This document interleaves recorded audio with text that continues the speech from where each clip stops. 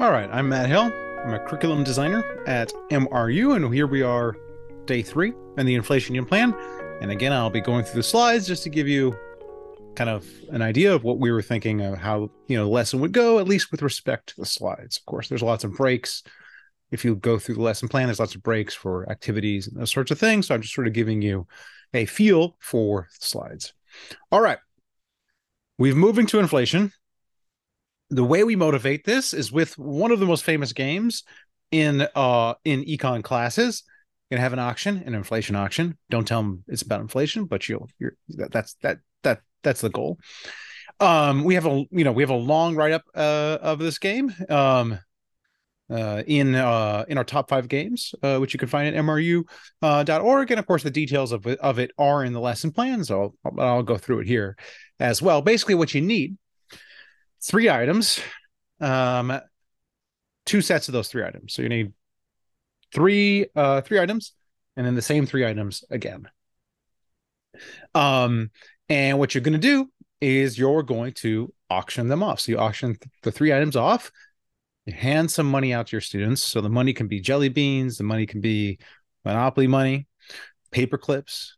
The key is you want to have double the money in the second round than you have in the first round. Okay. So you auction the items off. This is the first round. You got your 3 items. Auction them off. All right. So they sell for whatever they sell for. Okay. You move to the second round. Collect everyone's money.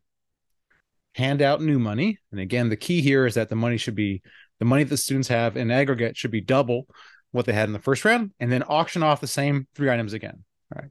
Again, you probably want to actually give the items to the students from the first round. So not the same 3 items, just, like if you have a stapler, a pencil, and a notebook, have another stapler, a pencil, and a notebook. Second auction. Now the students in aggregate have double the money. And so the prices should be about double where they were in the first round. Okay. And you can, record them here, and the students have it in their student activity sheet to record it as well. And again, what you should see: this game has been played, I don't know, thousands of times, tens of thousands of times in econ classes. Usually works. Unless you got some students that sort of like to mess around. I don't know, for whatever reason, they're trying to undermine you. I don't know. Almost always works. And what you'll see is the prices that the items sell for should be about double in that second round. And what that establishes is this fundamental relationship between the amount of money and prices. If you have the same amount of stuff, so in both those rounds, we had the same 3 items, same amount of stuff. The difference was we had double the money. And so what changes is not the stuff, and the stuff doesn't become more valuable. It's just the prices go up. So higher prices, one of the places higher prices can come from is if we just have more money, but the same amount of stuff, that'll lead to prices increasing. Now, this, of course, is inflation. All right. Just to, again, really nail down this concept. All right. This is the most important concept, basically, of the unit plan. This is inflation and where it comes from. But just nail down. Again, let's go through a thought experiment. We're on a desert island. We got 3 coconuts. We got $3. That's the only thing on the island. Okay. Really sad island. How much are the coconuts going to sell for? We're going to trade $3 for the 3 coconuts. And so they're going to sell for about $1 each. Okay. If 3 more dollars wash up on the shore, we're on the island. Ooh, we got $6 now. Still 3 coconuts. We're going to trade the $6 for the 3 coconuts. The price of the coconut will have gone up to $2. We're not richer. We don't have any more coconuts. We're not eating more coconuts. We got the same amount of coconuts. The only difference is the price level has increased. Okay. This, again, is inflation. If we add money, prices go up, but we don't get richer. And it's not like the things are more valuable because the price has gone up. It's just that there's more money. Okay. Now, if we actually get more stuff, if 3 mangoes wash ashore, then we actually are richer. Again, going back to what true wealth is. True wealth is always goods, services, skills, talent. tangible things. Okay. Money just allows for us to trade those things. Money has no, it has no value in and of itself. It's not wealth in and of itself. And it just allows you to trade for things that are actually valuable to you. So this is the fundamental relationship between money and prices. You get more money, prices go up, and therefore your money is worth less because it can buy less things on a dollar basis. If you have less money, then prices would go down. If we're back on the desert island and the dollar goes away, prices would come down. And now your money's worth more on a dollar basis because it could buy more stuff. That higher prices is inflation, the lower prices is deflation. All right, so this is the relationship. Okay. And so you want to ask your students, all right, let's get an understanding check. Let's see where you all are. Higher prices means money is worth what? More or less. Lower prices mean money is worth what? More or less.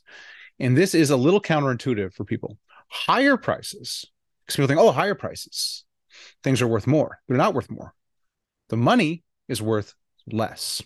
So the actual item is, whatever the item is, stays the same. But your money is worth less because it can buy less stuff. With lower prices, your money is worth more because it could buy more stuff. So with inflation, you have more money, prices go up. That means your money is worth less. So with inflation, your money is worth less. You can buy less things. Okay. So let's connect this back to the first two lectures. So we'll do a little bit of retrieval practice with your students. Ask them what they recall about fiat money and how it differs from other types of money. Okay. And so with fiat money, the difference is, of course, it's not commodity money. So it has no value in and of itself. Because it has no value in and of itself, it can be created very easily. The central bank can just print up the money. And as we just covered, as we add money to the overall money supply, we will get inflation. Prices will go up. And so this is the big downside of fiat money, is there is a potential for inflation or high inflation. This is the danger. Okay. And that's what the unit plan essentially is, about broadly is, inflation. But where that inflation comes from is expanding the money supply, which, because of fiat money, the central bank now has the power to do. Okay, so now we're going to watch one of our favorite MRU videos, where you're going to play this video for your students, just about hyperinflation in Zimbabwe and how this all worked, how this relationship all works. I'm going to pause at a couple points to, to ask some questions. Again, these are all in the student activity sheet. And then, of course, you have the answers with the student activity sheet answers. All right. So hyperinflation, when we have prices increasing by more than 50% per month, this is really bad. All right. This essentially destroys an economy. Prices keep going up and up and up. The money is worth less and less and less. People can't, think about the future. They can't make plans about the future because the money's going to be worth less. It's hard to enter into contracts. And basically with hyperinflation, if your central bank falls in that temptation to print too much money, it will effectively destroy the technology because the money will become worthless. And so this is, the real big danger. Okay. So that, for the first part, we sort of established this relationship between money and prices, which is, prices going up, inflation. Now we're going to back up in this part and, look at some real world data. So we're going to look at this relationship between, we're going to say, okay, is this true? I just told you this thing, desert islands, let's get some real data. All right. So we're going to look at the relationship between the inflation rate, basically how much prices are going up, and the money growth rate. How much did the central bank increase the amount of money? Okay. We're going to ask the students, what do they think? All right. We have 4 countries, which we've ranked, sort of mixed it up. So it's not, it's not a perfect ranking. We've mixed it up. These are the rank in terms of how much they grew their money supply.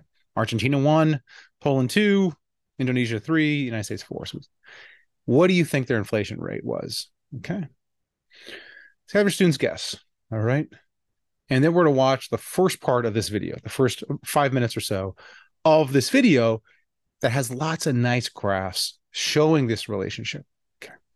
We see it perfectly lines up. The country with the most, that grew the money supply the most, had the highest inflation.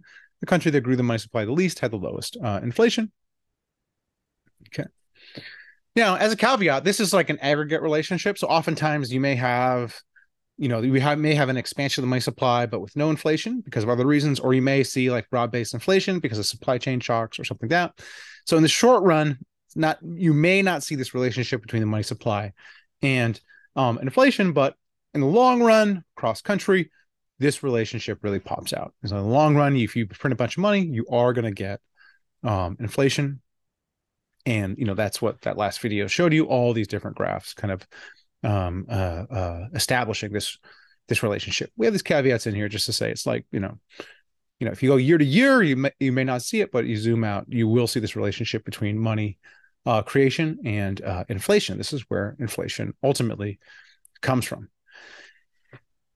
In the exit ticket, we'll do some analogizing, asking the students like, all right, let's think of an example from that you're familiar with. If everyone got an A, would the A's be, would an A mean more or less? And relate this to inflation.